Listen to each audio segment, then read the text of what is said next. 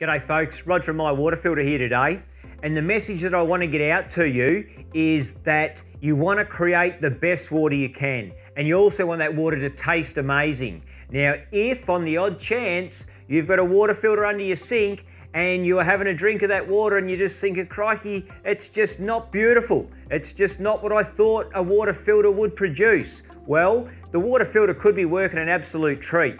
But if you've got your water filter and you've installed it under the sink in your kitchen, and your kitchen is like most people's homes, and it is just a massive assortment of different cleaning chemicals, bug sprays, fly sprays, bleach, you name it, the list goes on. Most homes have got one of everything. They're half full, they're not even being used, but they're sitting under the cupboard.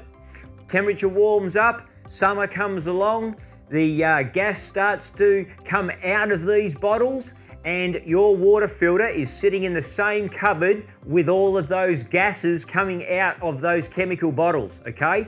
This is the fact. Water absorbs. Carbon absorbs. Water filters absorb. That's how they work. They absorb all the garbage, the contaminant, the taste, smell, odor out of the water you're about to drink.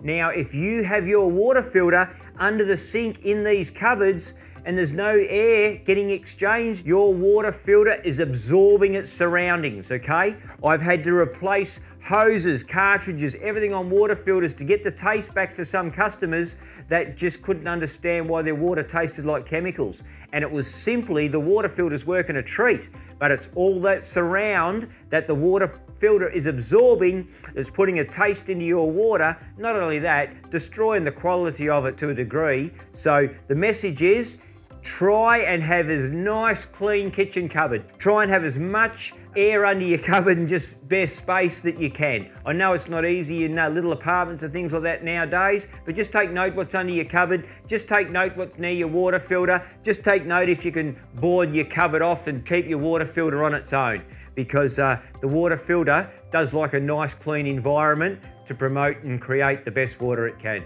Thanks very much.